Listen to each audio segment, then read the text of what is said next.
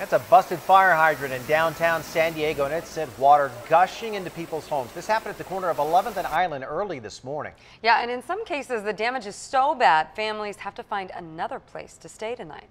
Well, this is what Workers only needed a few minutes to know Rachel Kiefer's apartment is in pretty bad shape. I was at work and I got a phone call from my landlord saying that the smoke detector was going off, and so I rushed home to go ahead and turn that off, and when I did, I wasn't anticipating seeing the water damage that was in here.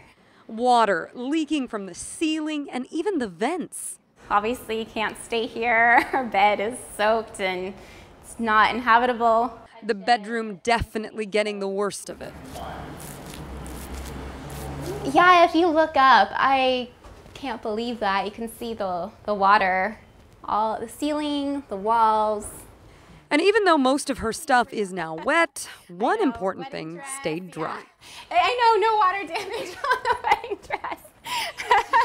All of the water coming from a single fire hydrant, 5 stories down.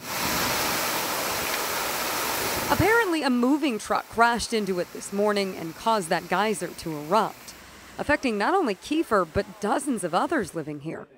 Luckily, she tells us she opted for renter's insurance. Very, very glad.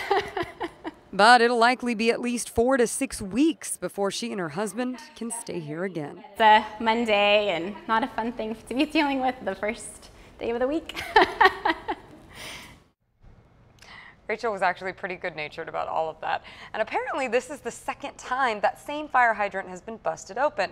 Back in February, someone hit it, but that time the water was flowing out towards the street. All right, chaos at